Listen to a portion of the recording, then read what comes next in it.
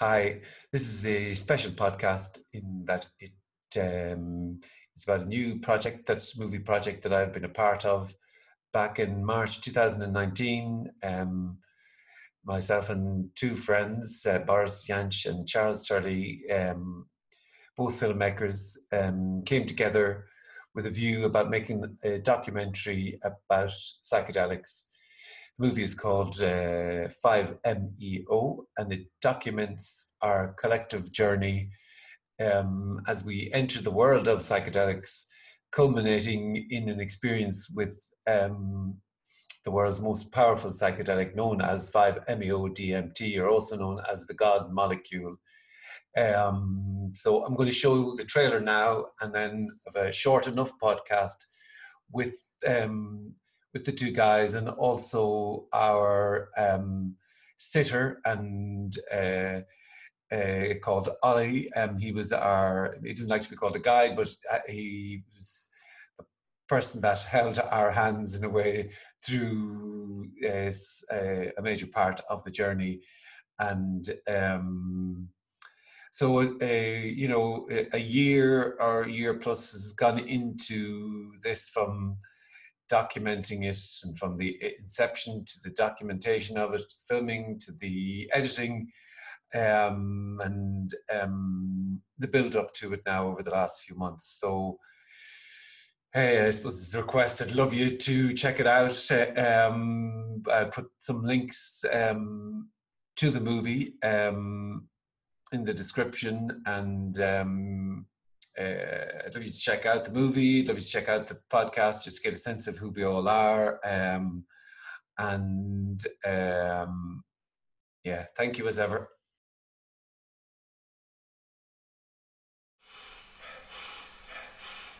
The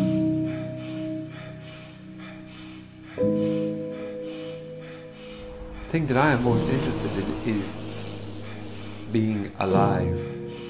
Yeah, I'm a bit bored with the person I've apparently become, to be honest. You seem to be kind of a bit blank. Yeah, but I am blank. Okay. I suppose I have wild ideas. I think life should be utterly free.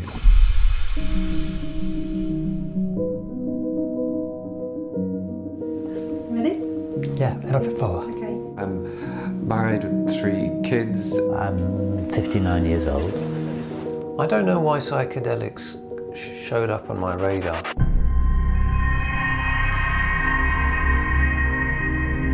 I certainly don't believe in magic and gods and all that. I just don't believe what anybody else says, but I don't have a clue myself. It's life, and that's just immediate and now. I probably would get out of this if I could. I mean, I don't want to die.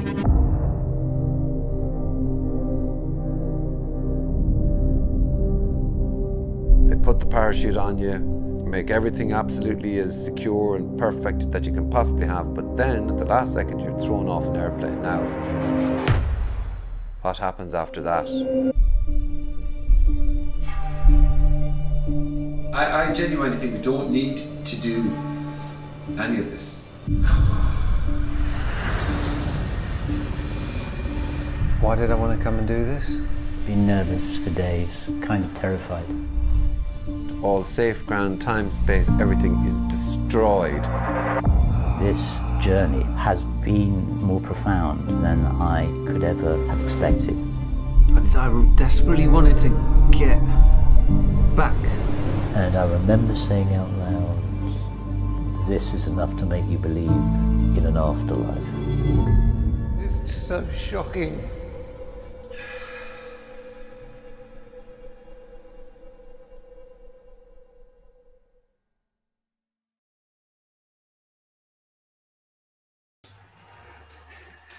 Hello and welcome to the podcast. Because I always, fuck's sake, I never talk like that, so that's not going to work. I just cut that part out. Hello everyone and welcome.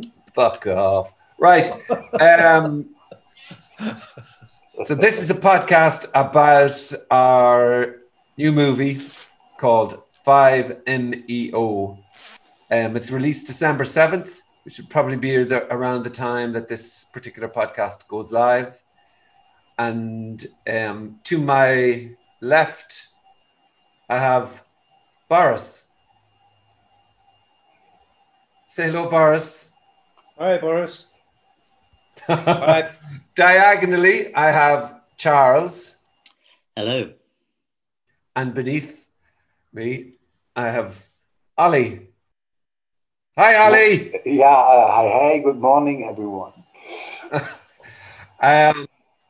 Thought it was a good idea to, given we're launching the movie and it was a year of our lives, I suppose, between the inception of the idea and the edit, and I thought it'd be a good idea just to get together and chat about the movie and what we all thought of the movie, and a bit of a background to all of us. Hi, Charles. Hello, Frank. Can you remember where you were at when you were, and where you were at in life in a way, when yourself and Boris were having the chat and suddenly you went, yeah, I want to make a movie. I want to be involved in this project.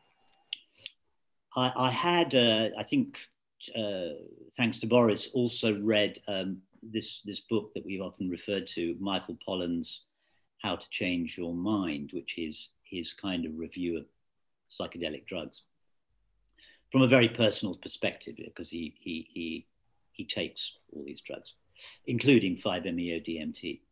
And I found that a very, very interesting book. And I suppose that reconnected me a bit to the subject of psychedelics. I mean, when I was in my late teens, early 20s, I did read actually a lot about sort of the psychedelic scene of that period, I guess the late 60s, early 70s, you know, Ken Kesey and all those people who started getting into LSD and all that kind of stuff.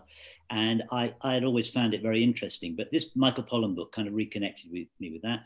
And I think that this just seemed like an interesting subject.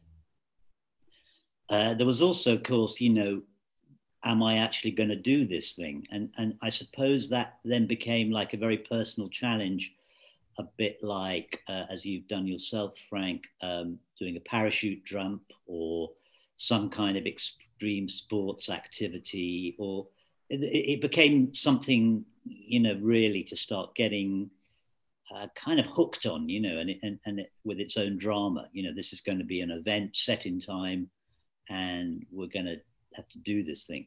So there was that. I think in terms of where I was in my life, sorry, I'm going on a bit here, but where I was in my life, I mean, I'm 60 now. And when we did this thing, I was 59 last year. And I think, you know, for anyone, when you get to that age, that you are just as a matter of course, starting to think about what have you done with your life, maybe. And so whilst I would never describe myself or never have described myself as a searcher, someone looking for the absolute meaning of life kind of thing, I think my mind was open to experience that might help me accept. I think what I was sort of very conscious of was a need, if you like, to find acceptance as to where I've got to, and indeed where that might take me in the future. So I think that's where I was. Olli, you were that guide that we were lucky enough to find. Can you remember how, you know, your first interactions with us and how it came about? Can you remember, you know, even the idea of filming, how you felt about that, given the nature really of what we're doing? Sometimes we forget that this is such a controversial area. And so how was your sense of, you know, our first contact and maybe even the idea of being filmed? Well, when I first got your mail, and as you know, you have a very sweet way to write, very, I was very personal already with the very first mail. And so my job doing these sessions is that I need to tune in with the other person to see if there's a benefit coming from this and if it's possible in a safe way. So contradictory to that is typically if you do filmmaking around such an adventure. So for me, it was very important that that I come across and like that we on one hand do the whole screening thing, like I need to be on par with all three of you, and second that we take the filming as a second event. Following the real event, so to not mix them up together, because as you three know, and as I've said in other podcasts, it's crucial that the situation is always one-on-one, that the client is having the experience, and I'm the safeguard sitting there giving reality and love. It's not about that I want to be like getting too much traction out there, but on the other hand, I have the wish to share a different perspective on 5-MeO-DMT and also using psychedelic drugs, because there is so much, on one hand, shamanic filtering taking place, and on the other hand, a spiritual improvement filtering taking place. So you have on one hand people who want to use psychedelic drugs to become a better person, which is naturally taking place in an evolutionary way, but it shouldn't be like the reason to do the psychedelic or the approach or the intention to do the psychedelic. And the other thing is that you have the shamanic people coming from this realm of me and, like, which is duality. It's like me and the spirits, me and the teacher plants, me and Mama Ayahuasca, me and you get it. So it's even me and God there. So ultimately, there's no me and the me and the you is just one. And this is what I want to give further with my work, with the way I approach these things.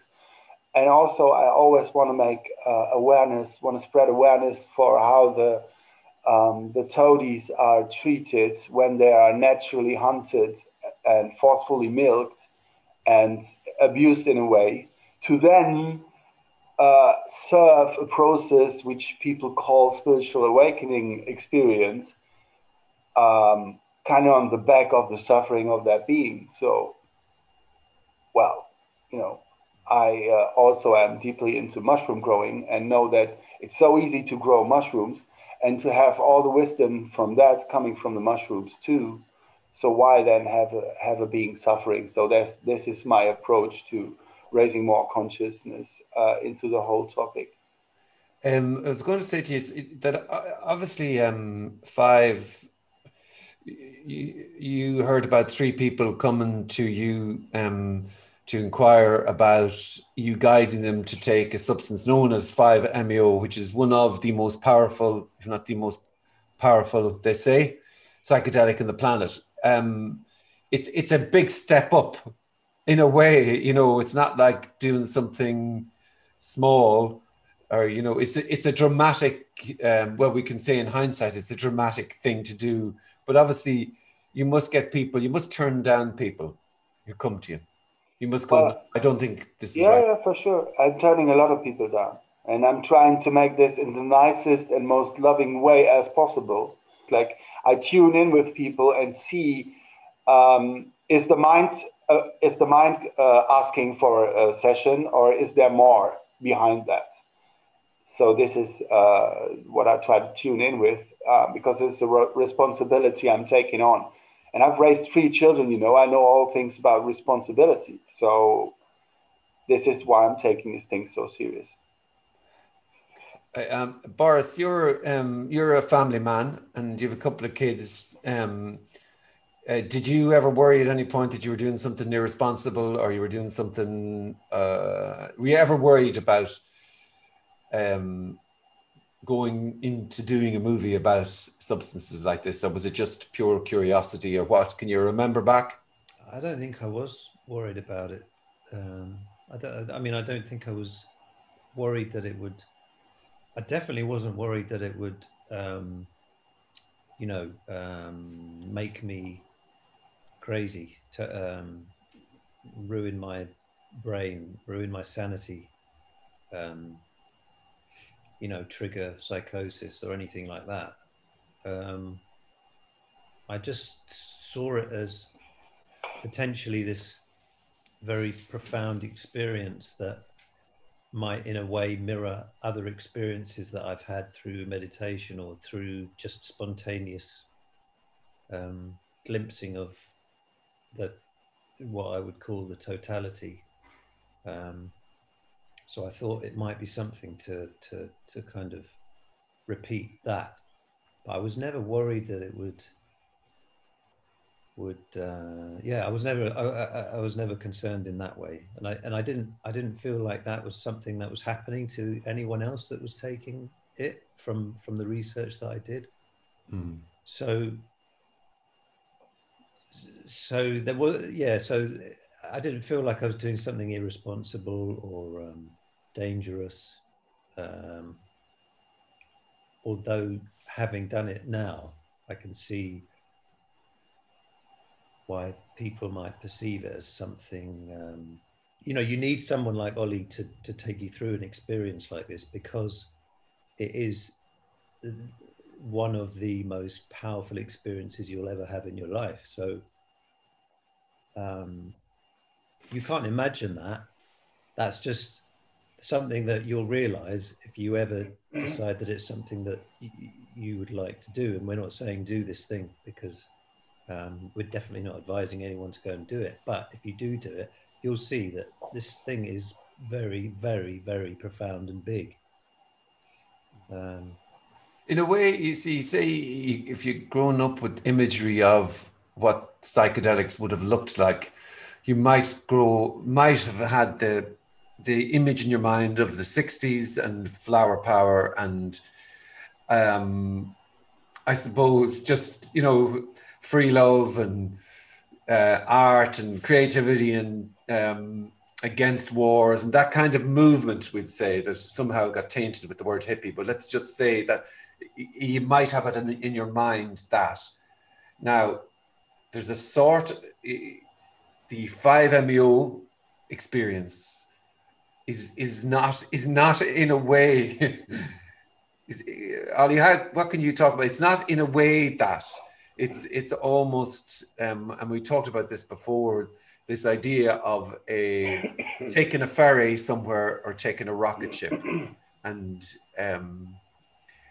the MEO experience, 5-MeO experience, and what we had read about even beforehand, we knew. But actually, I'll go to Charles with this one. In a way, Charles, like we did a couple of psychedelics in the movie, and that's what you'd see when you watch it. But you have that image of the 60s in your mind, and then you would have, I'm not sure you read too much. I got the impression you didn't read too much about 5-MeO. No, that is true. I didn't really know what I was letting myself in for. And I just to go back to what the question you asked Boris, I think when it got close, when, for example, we were actually met Olli, I did actually start to think I was doing something pretty irresponsible. And I can remember thinking, my daughter, for example, is possibly might not be very cool with this idea if she knew the kind of level of fear that I'm currently experiencing. Because I was concerned about my health to some extent. Anyway, that's just going back to that point. No, I didn't really know what I was letting myself in for. And I think you're right. As again, to use Boris's words, in hindsight, the 5-MeO experience is a long way away from that kind of flower power image that one might have when you hear the word psychedelics. which I think are for most people are driven by pretty pictures, wobbly walls, you know, that kind of thing, lots of color, and I think that's more. I mean, as I understand it, I mean, the principal sort of psychedelic experiences that are often described from that initial wave of psychedelics at the mid to the end of the 60s are very much driven by, you know, mushrooms and LSD. And so it's slightly, the 5-MeO is in a different category, I would say, yeah, as we all found out. How was the weight of bringing people through an experience like this for you? As you know, for me, the experience is kind of like as intensive and as, you know, intimate as it is for the person being here. For sure, it's all what you say is right. But then again, this is why I take so much time and so much effort into getting in tune with people. And screening sounds so, like, you know, sterile. It's more of like an you know, tuning into love with others. So it's a lot of things I've learned in the past 8 years. So yeah. So now it's all different in that sense. So I rarely have these. No, I don't have this feeling. So if I don't want to do this again, it's quite the opposite. I'm always very thrilled to finally get to know the person. Most psychedelic movies, let's just say, that we might have had ideas of are filled with the wobbly walls and the psychedelic imagery. You didn't go down that route. You tried to capture as best in a way this enormous, and it's an enormous experience. You tried to capture that. Can you remember in your mind any of the challenges that you might have faced? Or that's it's a good question, Frank. That is stop. Yeah, that is a good question though. It's interesting because it's like the spiritual search. There's this idea that you can progress towards enlightenment, and that the closer you get, the better you'll be at describing maybe nirvana or bliss, or, you know, or the better you are with words, the closer you'll be to being able to paint a picture of what you are essentially as this present is a conscious being or whatever. And like with a film about psychedelics, maybe there's the idea that if I get really creative with visuals, I'll be able to give people a sense of exactly what it's like. But from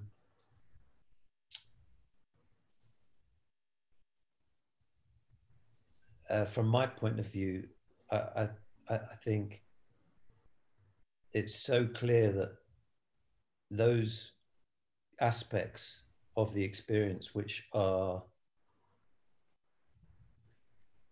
sort of superficial, in the sense that they're, you know, like, let's say you've got the early part of the mushroom experience where things are getting wavy and color, and a bit, the colors are being turned up, the volume's being turned up on the colors and things like that. Those aspects of it are not the most interesting aspects for me.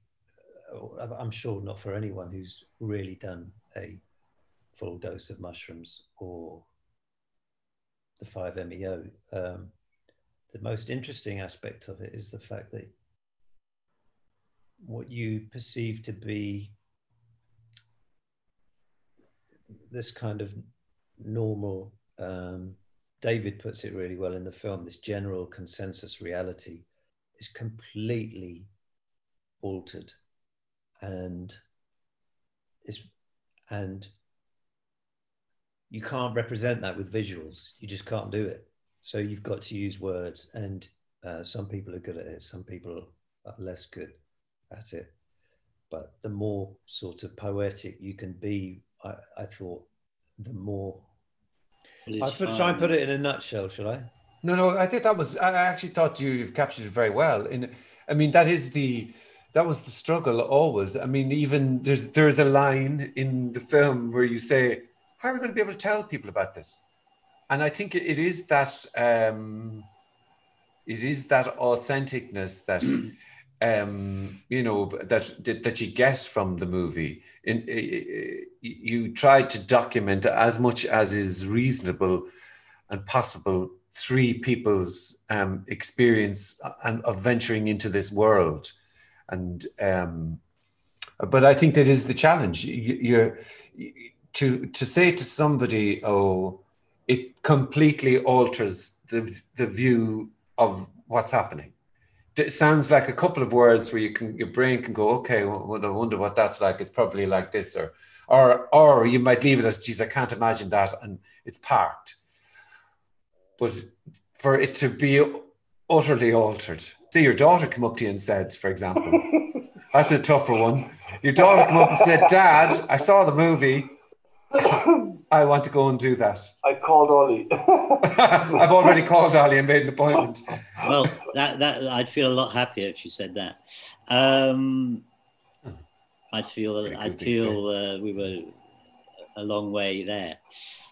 What would I say? I think, well, I think it's like Boris says, I would neither encourage nor discourage. I mean, I think Olli has mentioned this before. I think having a few years on the clock is not a bad idea to some extent. I do think it's an experience that somehow fits with having lived a bit of life. That might be a very pretentious and unfair thing to say, but that seemed to be the case for me anyway. And I slightly think it's not. I'm very interested to know what it would have been like for me if I'd done that in my 20s. Say. I don't think I would have done, actually. I don't think I would have done. Sorry, I'm really rambling. I don't know how to answer that question. That's good. I mean, but I totally acknowledge the question. You see what I mean? It's a very good question. Well, I don't know what I would do. I think it depends very much on the person in front of me who asks that question. You actually say my daughter, I would say to her, to be honest with you, maybe that's something you want to leave a few years, but by all means. But I would certainly say you damn well got to make sure you've got to find someone like Olli to do it with you, because that whole what do they call it? Scene and setting, whatever it is absolutely vital. I mean, it's sort of absolutely vital that is right. Yeah, it's the furthest thing from, in my mind anyway, Olli, it's the furthest thing from a party drug. Oh. Yeah. I wouldn't say that psychedelics are necessarily any of them are necessarily party drugs. You know? Yeah, I think isn't that the funny thing? Talking about like psilocin, LSD, maybe mescaline, you know. But in a way, isn't that the thing? When we talked about the 60s and the imagery of that, you don't get the inward journey sense. You don't realize that you know, this view transforms, but this view also transforms in terms of how the whole apparatus inward looks, and that's the part that can never be described apart from wobbly pictures. That you're going in, whether you like it or not. You're going inwards. I mean, it's a dose dependent thing. Also, you know, we've been talking about like how strong 5-MeO-DMT is. Well, as a funny fact, it's not necessarily only the 5-MeO-DMT, and you could go into the structure of what is making it so powerful, because it is 5 fifth position MEO-DMT and NDMT. Yeah, so big difference or not? It's just one molecule. Yeah, changing, making it different. Yeah. But what the hell's happening? I mean, it's a molecule. It's a molecule going into your lungs. No. Then what's happening? Yeah. It's crazy. Yeah, I Isn't mean, you wouldn't believe it, but your brain is on drugs all the time. I mean, you're like the biggest drug dealer for yourself all the time. Your brain is just like 24/7 high. See, the interesting thing is 5-MeO-DMT is endogenous drug, so it's in your brain anyway. However, if you take a full dose NN-DMT, you go beyond the machine elves. There's no visions stuff taking place. You just dissolve in light. And you know best that the dissolving in light is moksha, is samsara. Samsara is that experience. And I think, I'm conscious in a way of keeping this, I like the idea of leaving it sort of on, go and have a look at the movie, you know what I mean? Without giving too much away. But I would like people to watch the movie, because I think what you can see in it is like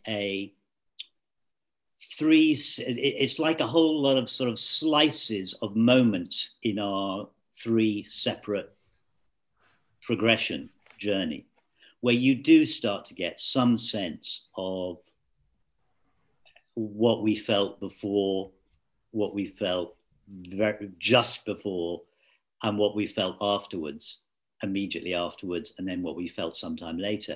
And it's a kind of 360-degree look at that, I think. And because we talk about our feelings at all those moments, I think you do get some sense of authenticity around that. I think it's quite human as well. In the sense that I think we would all profess to be relatively normal people. And this is a very abnormal experience, I think. This movie, our movie, Boris, and your movie, is about being human and the human experience and the amazing space called love behind that. And it's much more beyond the psychedelic documentary. Bye, everyone. I have to go for a pee. Okay, boss. It's an honor to be on your podcast. By the way, thank you. Great to see you four dudes. It's an honor. It's an honor to have you, dudes. Lots of love. Love ye. Bye, Olli. Big Bye, kiss. bye, dudes. See you. Bye, bye, Olli. Bye.